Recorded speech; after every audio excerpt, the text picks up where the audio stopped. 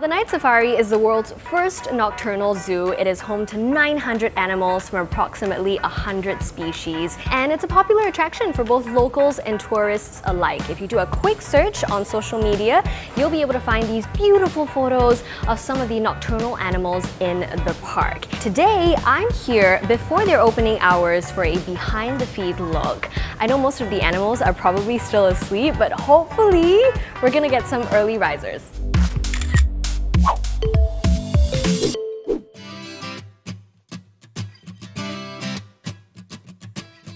I'm here with Ingan, and she is the Malayan tapir keeper here. So where are we at right now? Right now we're in the Malaya tapir exhibit, which is part of the West Loop of the Night Safari, and it's along the tram route. So what do you do here in the day with the tapirs? Every day we'll come in and then we will feed them, and then we'll of course check on the animals whether they are sick, if they're behaving weirdly or not, and then we'll start cleaning up their dens and their yards of the leftover food from the previous day, and also we'll clean up their feces. So another thing that we do here is called conditioning. Conditioning is basically introducing an animal to something that it has never been exposed to before without scaring them, with food as a reward, letting them gradually get used to it. Can you show me what the process is like? Okay.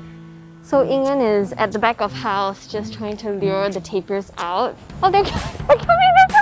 Oh my god, they're massive! Oh, they're so cute! What are their character traits like usually? They're generally solitary mostly. They tend to be a bit shy in the wild, but under human care, their behaviors and characters varies. So right now we're just scattering part of their daily feed out in the exhibit to let them hang around this area where we want them to be. This is part of the conditioning where we use positive reinforcement to enforce the behavior that we want to see from them during the night operations where the tram will go by this way. Hey Bintang! Hui! He's very curious about everything else right now. So once we think that they are ready, we will introduce the tram. We will see from his reaction towards the tram and how it is, and then we'll make the tram go in a few rounds, and then we'll see if he's okay with the tram sounds, because sometimes there might be some revving and all that, and also the tram lights, and then we'll see, and then we'll try to reinforce the behavior that we want. What is your favorite part of this job? When I started working here, I learned a lot of little quirks that these kind of animals have that you don't really get to read from online sources or in school. I like to share what I have learned here with my friends to just kind of spread awareness, because these creatures, they're actually endangered. So by sharing that with other people, I hope they will protect them. Another animal that they have here at the Night Safari is the Sunda pangolin. It is a creature covered in beautiful thick scales, and it's also a critically endangered species. The Night Safari is the world's first zoological institution to exhibit and breed the Sunda pangolin under human care. They have a very specific diet, and their food is prepared in an interesting way. I'm here in the kitchen where the meals are prepared for the animals, and this is Jeff. Tell us what goes into a Sunda pangolin's diet and why. So the Sunda pangolin's diet consists of many different components. First off, we have silkworm powder, insectivore pellet powder, and this is chitin powder. How is it being made? Over here are some of the original products. Oh, okay. So this over here is some dried silkworms. What are these insectivore pellets? So insectivore pellets are actually pellets that are meant for animals that eat insects. So chitin is protein actually found in the shells of insects. Right, so it's like the pangolin's vitamins. Yep, in a way, yes. And the other ingredients in the diet include mealworms, live mealworms, and chicken eggs. This is the favorite part of the pangolin's diet, which is the ants, and over on my left is ants' eggs. Last one is the supplements. So this is the vitamin K, this white powder is calcium powder, and vitamin B. So the first thing that we do is to weigh the ingredients, and these are the weaver ants that we've just weighed. So as pangolins don't have teeth, they actually use their tongue to lick up ants in the wild, so mealworms are actually not part of their diet. So instead, what we do here is we blend out the mealworms into paste, so the pangolins can lick them up. So next up, we have blend the eggs. So next part is just to mix it all up. Okay, it looks very gross from here, but actually it doesn't smell so bad. Over here, I have the chart of the individual amounts that they should get. Depending on the individual, they get extra ants and ant eggs as well. So this over here, Barani, requires only 300 grams of the amount. Barney gets an extra 100 grams of ants, and that's one penguin's daily intake. So now I can take you out to the outpost to actually see some penguins. We're here at the Explorer Outpost, which is where the animals are brought over for sharing sessions with the guests. Jeff, so what happens here? Sometimes we bring animals out and then we'll let them roam free, or sometimes we just do a bit of conditioning for them as well. We try to use targets to get the animal to do the task that we want them to, and then once they perform it, then we will reinforce it with something positive like a reward, in this case food. And conditioning is a new thing because actually no one has really tried it much, and so far we've only been successful with a few individuals. With pangolins in general, what are some of their natural characteristics? So pangolins are really shy, they're nocturnal animals, they love to hide and stay away from people in general. But some of our pangolins are a lot more affectionate with us, for example Radin here. We have identified which pangolins are more comfortable around people, so they are the ones that we usually bring out. What's your favourite part of the job, and do you have a favourite pangolin? Well, first off, I don't have a favourite pangolin, I love them all equally. Every day working with animals is a different experience because animals have their own personalities, have their own behaviours, mannerisms. So every day is like a new day and I love working with animals. They're like extended family for me. The Night Safari welcomed a pair of sloth bear cubs named Shreya and Zara in 2018, and 2 years on, they have almost grown to their adult size and are sporting shaggy black coats that are super cute. We're here with keeper Arini to find out what kind of enrichment activities they have to keep them busy and active. Arini, what are these enrichment activities and why do we have them? What do they have to do exactly with this device? So they'll have to shake the structure so food will fall down. Ah, okay, so these enrichment activities are there to kind of stimulate them mentally and physically.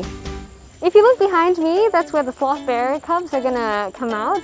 Oh, I do see them already. Oh my god, they're massive.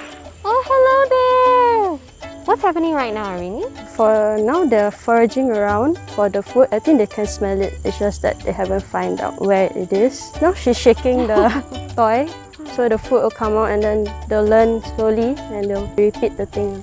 And why are they digging? So the food probably dropped into the nooks and crannies below of the base, so they're just digging to get to the food. Most people don't know this, but sloth bears are considered to be a vulnerable species. Can you explain what that means, and also how do Shreya and Zara play a part in their conservation? So vulnerable is basically one more step closer to being endangered. And Shreya and Zara, they're actually part of a conservation breeding program called IAZA Ex Situ program. So in the future, they will be exchanged with other zoos and hopefully they themselves will become mothers, so their babies would contribute to the gene pool of sloth bears under human care. It's finally dark and the Night Safari is now open to the public. One of the best ways you can experience the park is if you take the Safari Adventure Tour, which is a private tour that gives you your own buggy and your very own tour guide. Here we go! Oh my god, that's a frog! So this is one of our wildlife here. Oh my As you can see, the frog is on the windscreen, but not to worry. This is one of our adventures here. Nabila, tell us a little bit more about what you do on this tour. So for the Safari Adventure Tour, you will actually get to explore the entire park. Meanwhile, you'll also be given the opportunity to get up close and personal with our animals, just like the gentle giants, which is the Asian elephants. Apart from really imparting knowledge to your guests, what are some of the other skills that you've had to learn just to be a tour guide? So there is this particular skill that not a lot of people know of.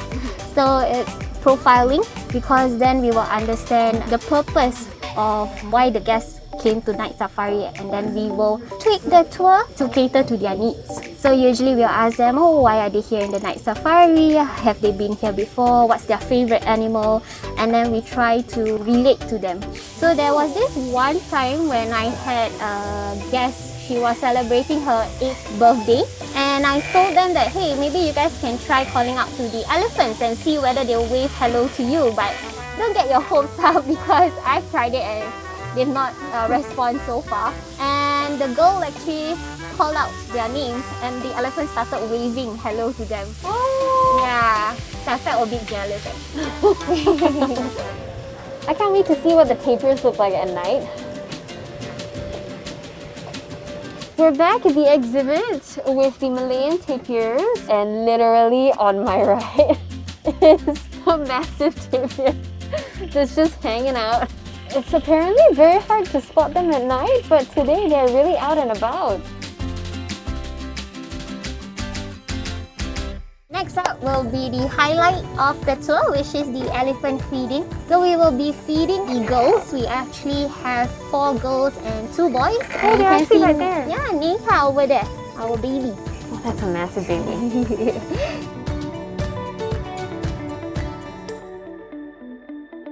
Here you go.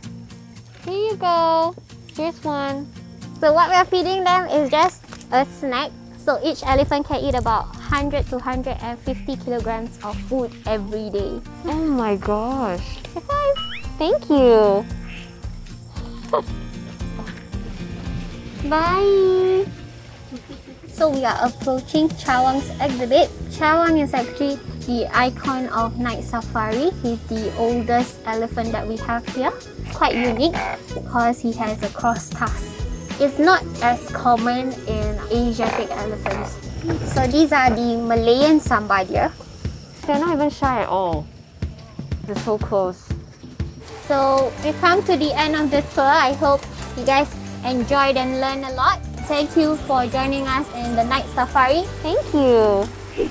And that's it for today's episode of Behind the Feed. I hope you enjoyed the night safari as much as I did. Don't forget to hit the like and subscribe button, and also hit the bell button so you get notified every time a new episode is out. I'll see you in the next one.